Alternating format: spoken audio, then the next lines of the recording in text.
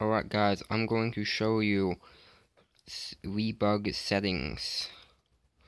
So, first off you have the bug notifications, overpriced PS and then Rebug Settings. And then here you have all of this stuff.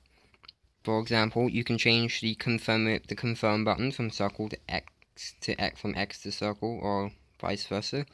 You can disable automatic standby. You can set it to be after 1 hour, 2 hours, 3 hours, and 4 hours. You can do skip to patch download. I'm not quite sure what this does. You can set your parental control passcode to 0000 if you need to get into that app and you don't know the passcode. Or you can completely lock it. And now, no matter what passcode you type in, you could go from 0000 to 99999 and you would not get the right one.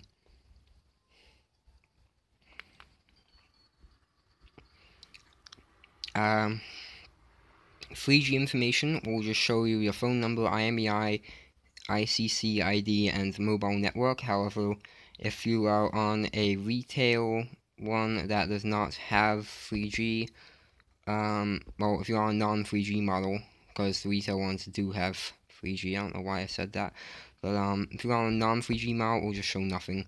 You can view the credits, and it tells you credit to me for creating XML files, and credit to the FIO for creating settings plus.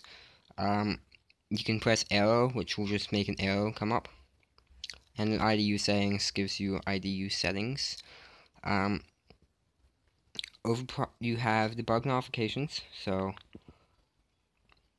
alright, let me just quickly click on any app with DRM. Will show a message up there whenever you open it.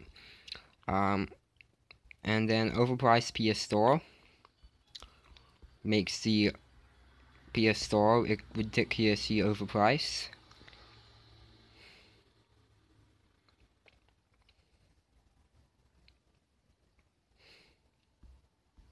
Just set up a random game.